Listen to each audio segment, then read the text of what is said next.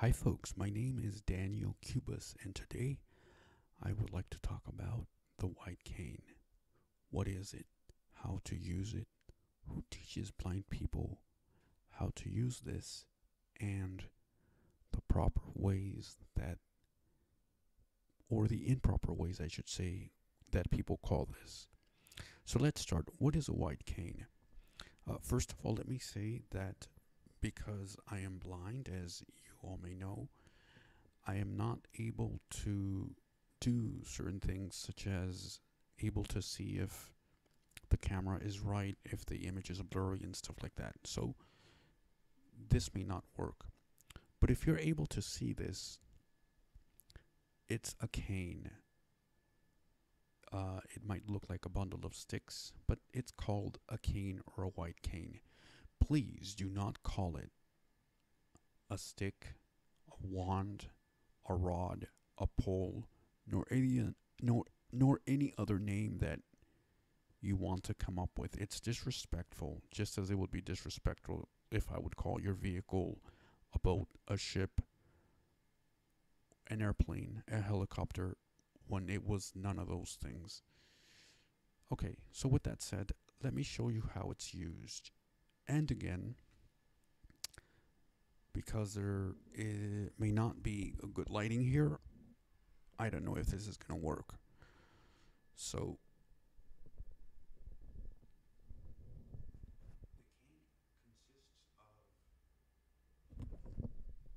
the cane consists of generally 4 or 5 sections, sometimes 6. It all depends. So the way that you open it is there's an elastic band, and you're supposed to unwrap it. And then I have to be careful here because there are people living below me, and I don't want to disturb them in any way. So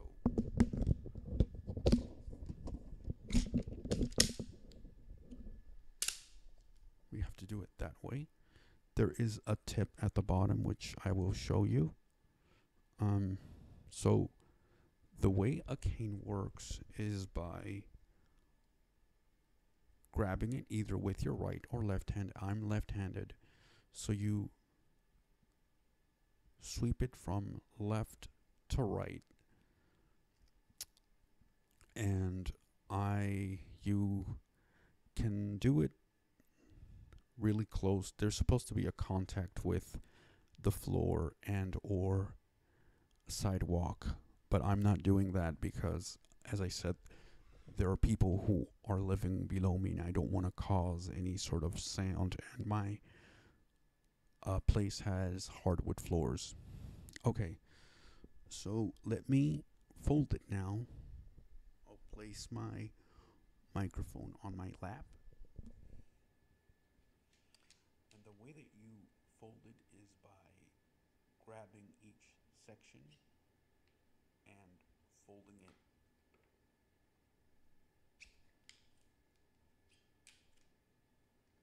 and then wrapping the elastic band around the bundle. After you do that, you just stow it, and this has a special pouch that you can be stow it. I use a bag to stow this, not a pouch, because that can even be uncomfortable. How do you measure the size of cane that you will use? You can do several things. One of them is get your size. So the way that they measure this is by using your sternum, and that's how they measure the cane. The advantage of having a longer cane is that you can see or feel, whichever word you would like to use, really doesn't matter. If there's a certain drop, let's say, the cane can tell you before you reach it yourself and risk falling.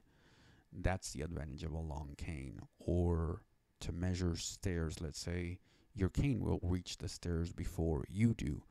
Versus if you get a shorter cane, it will not give you enough time to stop. A longer cane will. So that's the only advantage to that. There are different tips as well to the cane. I don't know if you could see this. This is what's called a marshmallow tip. There are various kinds of tips. There's a pencil tip, which, as its name suggests, it's shaped like a pencil. There are also jumbo tips, which are bigger than the one that I have here, and they all provide different experiences for the cane user. There are some people who do not like to use canes and like using other methods of traveling.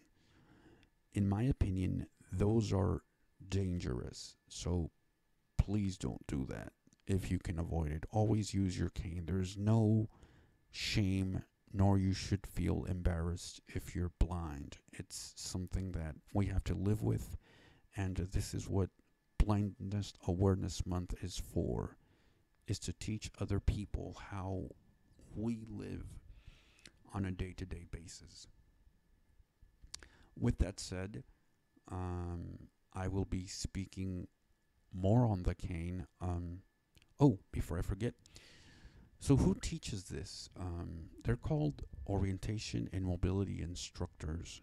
So the first thing that you do is, if you're born blind, you learn how to use a cane at the age of 6 or 7. So just when you're in first or second grade. And they'll teach you how to use it around your house. And then once you get familiar with that, you go to your neighborhood and you do all sorts of things. After some time, you do not need to use a cane around your house because you have memorized it. The streets are a bit hard. Again, there are some people, as I said before, who do not use a cane and are able to walk using other methods. But again, that's dangerous. If possible, you can use a guide dog, which is just as helpful as a cane. But again, use your cane as a backup always. Remember, when you don't use something, you may forget it, and then you need training all over again.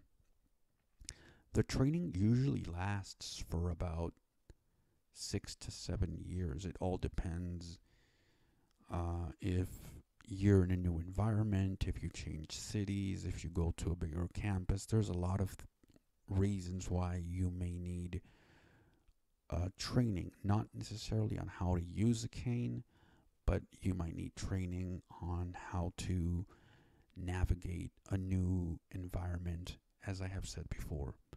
That is it for now. If you have any more questions, suggestions, leave them down in the comment section. Remember that I'm posting some of these videos on Facebook as well, just so those people can be interested in the channel. And if you do think that this content might be of interest to anybody else, make sure to share, subscribe, and like. And I will talk to you soon. Thank you very much. Bye.